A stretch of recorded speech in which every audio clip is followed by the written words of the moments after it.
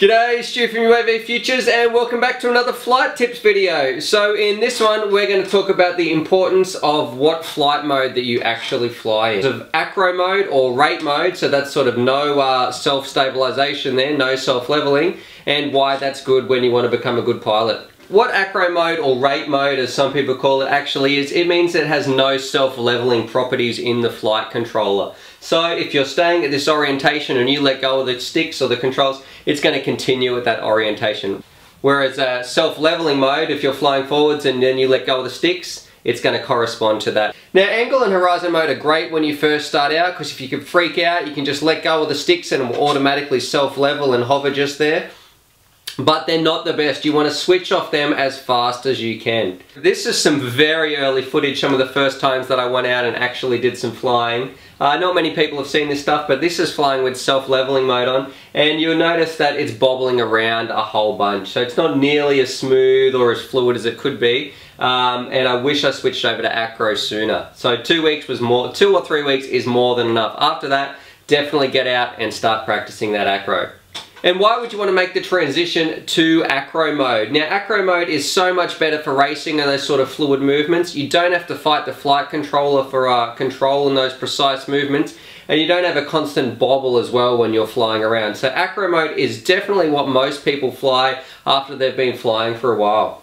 Alright, now some of the best advice I can give you, yes, it's very easy to start flying in a self-leveling mode when you first start out, but you want to switch over to acro as soon as you can.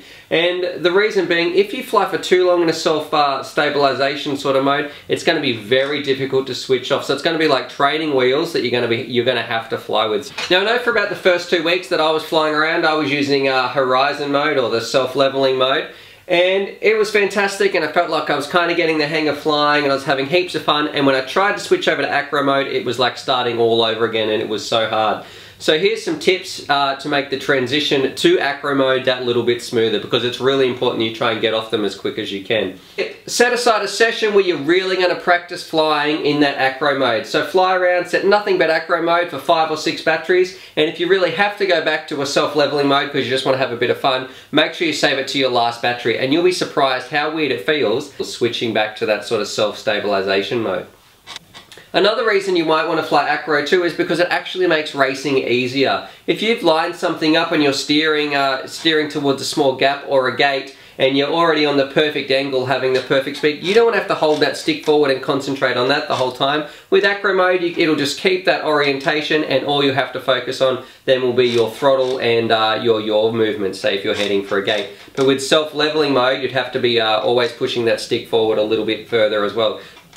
If you're doing some nice big slow flips and rolls and things like that, some of those self-leveling modes, that can really make those acrobatics very difficult. And in nice banked turns or sharp turns as well, you don't want to be using a self-level mode because it's going to be fighting your quad the whole time. So acro mode is definitely the way to go.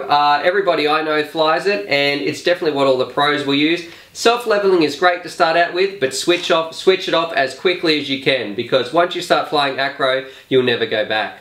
You'll find acro mode is a bit better for your craft as well in your battery, because it's not speeding up and slowing down the ESCs and motors so much trying to keep it level. It can just hold its sort of natural line. Alright, that's just a quick tip for today for all those new flyers out there. Subscribe for more FPV related content, and as always, happy flying! Alright, so this is a bit of behind the scenes. Look at the mess that I seem to be making in my tiny little house. So there is junk. Not junk, all this awesome quad stuff, but literally taking over my house. So yeah, everything's been sort of pushed to the side. Totally worth it. Alright, happy flying!